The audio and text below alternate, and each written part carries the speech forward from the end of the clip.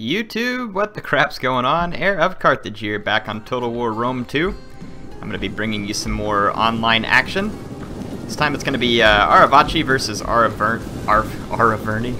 Arevaci versus Arverni. The Arevaci are definitely the underdog faction here. Some of you have asked me which factions are good in Total War as of this patch, which I'm going to hop out here and adjust my sound just a little bit because I turned my mic down a little to see if we could cut the feedback. So I'm going to cut the game sound down a little, and hopefully it all balances out just fine. So yeah, Arevaci, why are they lesser than the Arverni? I'll explain the stats later, but really what it comes down to is mid-tier swords. And really that's what a lot of Rome 2 comes down to, is mid-tier swords. Well, what's that, Area? Well, that means kind of middle-of-the-ground swords. Not the real cheap ones, not the real expensive ones. They make a huge difference. So my army is 3 noble fighters, 6 Scutari swordsmen. I've got 4 Celt-Iberian cav, 2 on each flank, and 6 Iberian spearmen, 2 on each flank, 2 in the center.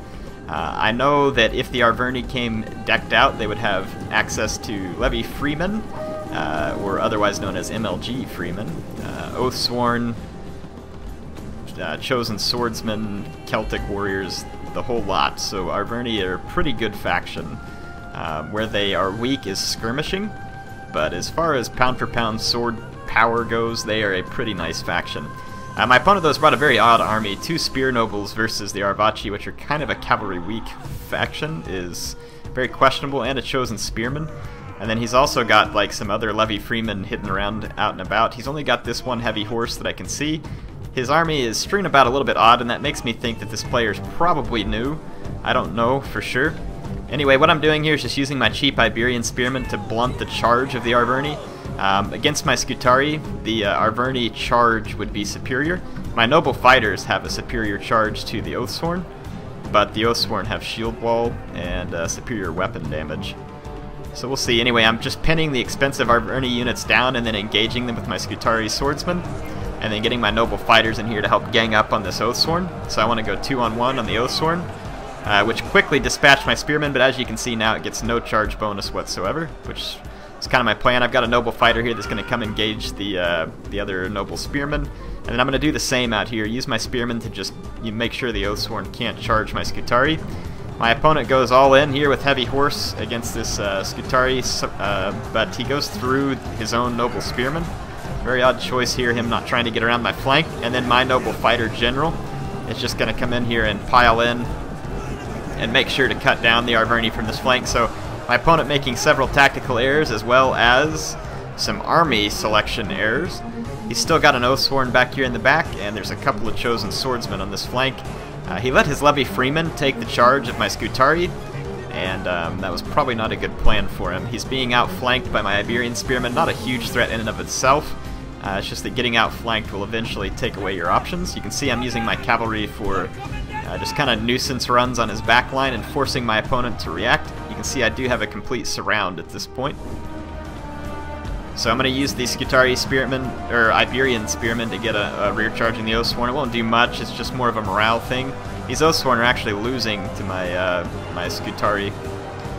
Most of their kills came from spearmen that I was after earlier. I'm going to try and get in here and get some of the enemy skirmishers, but I'm going to take a jab volley from that Oathsworn, so I kind of get caught in between a rock and a hard place here between the Oathsworn and the Chosen Swordsman, so I'm going to have to get out of there. Over here, my Scutari are cutting through the MLG Freemen with ease, and then these Chosen Swordsmen fail to get a charge, so my Scutari are going to do very well there also. They are racking up kills tremendously. You can see that the Chosen Swordsmen would win the charge. They also have, I believe they have 15 armor on their side and slightly better defense. But yeah, the main line here is not looking real good for the Arverni because he didn't get any charges. My Scutari are being pretty cost effective considering what they're fighting against because the Arverni did not get charges. So like right here, this Scutari is going head to head with an Oathsworn, and it's doing very well. The Oathsworn is outflanked by a cheap spearman, which is hurting them some.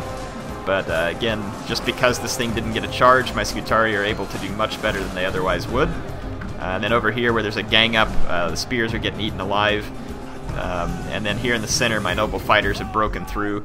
Back here, I'm kind of ping-ponging back and forth on this Oathsworn just to keep it from being able to join the fight. My Celt-Iberian cav are causing very little damage. They're only medium cavalry, I believe. And so I'm just kind of getting a charge here and there. Celtiberian Cav are pretty neat Cav. They're not particularly great, but they're not bad for their price. A little weak to missiles and not real armored or anything, but again, just using them for something like this where I'm kind of going back and forth on this Oathsworn, just keeping it pinned in place and making it take a few losses. It's nothing much, but it's worth it for me. My other Celtiberian Cav now is able to catch up with the Arverni skirmishers and dispatch them. There were some Gallic hunters, and then otherwise trying to see, got some spear nobles that are engaged here, some of my swordsmen and a chosen swordsman as well, and just got some Scutari who actually finished mopping up over here. You can see some chosen swords trying to hold out over here. They're surrounded by Iberian spearmen and Scutari. See here, yeah. Arverni casually walking off the field now that the fighting's done. Like, it's alright, boys. Game over. Just walk it off. Yeah, anyway. So let's see what all we got left. So we just got Oathsworn and Chosen Swordsman at this point, so it ought to be a pretty easy knockout. Some of you might be like, yeah, this guy was pretty new, he didn't pose much of a challenge. So there's a lot of new players on Rome 2. For whatever reason, there's a lot of people just now getting into Rome 2. And so I'm going to give you some advice as soon as the battle's over. We'll watch my troops take on these Oathsworn and Chosen Swordsmen. My opponent here is kind of going to be caught in an unwinnable position. Noble fighters typically would not do this well against Oathsworn and some of the other units, but in this case I will. My opponent's going to go into shield wall, and that makes sense for him. I'm just going to get all my noble fighters lined up. And here we go. We'll watch the charge. Now my noble fighters will absolutely shred the Chosen Swordsman on the charge and in prolonged combat. Though the Oathsworn would be a tougher nut to crack, but Celtiberian Cav slamming a charge home here with the morale the way it is, it's going to be over pretty quick for the Oathsworn. You can see that the impact damage is pretty good, but it really just knocks a lot of Oathsworn over because the Celtiberian Cav don't kill a particularly large amount on the charge. So there's the afterwards stats for me. So you can see that a couple of the Oathsworn still got a lot of kills. Unfortunately for him, though, most of them were just Iberian spearmen, so not particularly cost effective. Let's talk about factions real quick. So I'm going to give you all just real quick, for new players or players who are just curious, what are the big three factions right now? I would probably call it, I say, this is just my own opinion, probably Rome. I don't really think it changed in patch 17. I'd call it Rome, Tillus, and Boii. Those would be the factions that I would give the biggest edge to. Why? Well, for different reasons. Rome is mainly going to be good because its mid-tier infantry is the best, bar none, and they have several options with it. These veteran legionaries are a great pick. At 850 talents, you get a whopping 59 attack, 85 armor, 60 health, and 65 base morale. That is really nice. And then for a little bit more, you get the Arevaci. It's 2 more attack, 5 more armor for 40 more talents, which is, you know, depends on whether you think that's worth it or not.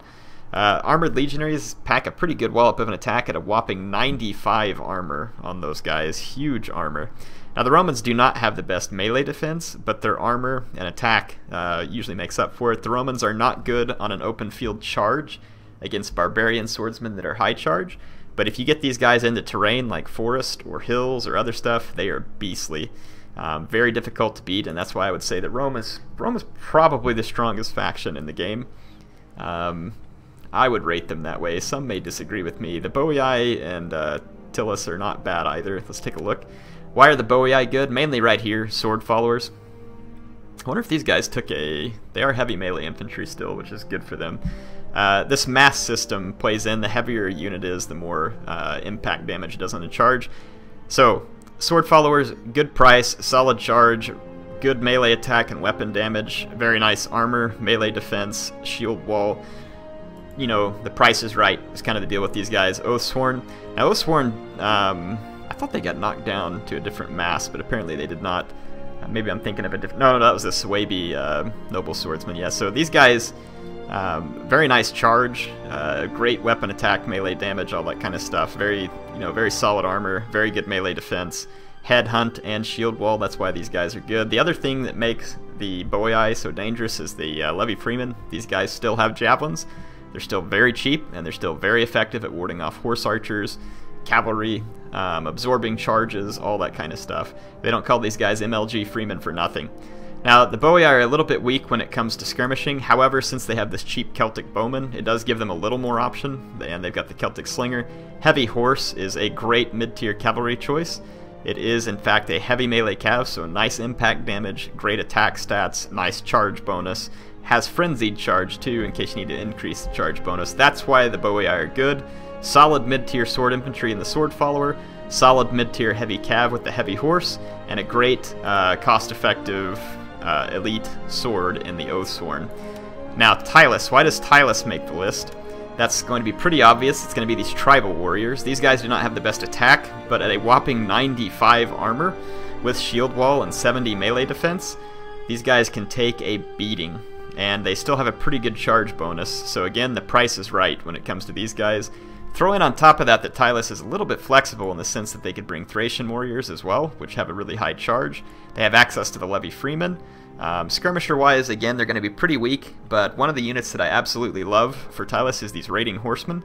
Decent attack and damage stats in melee, while carrying the javelins and being very good at harassing heavy cavalry. You'll notice, though, that they do not have a mid-tier heavy cav, but these Raiding Horsemen are pretty difficult to deal with sometimes for enemies. So that's why I would say those factions are the top 3.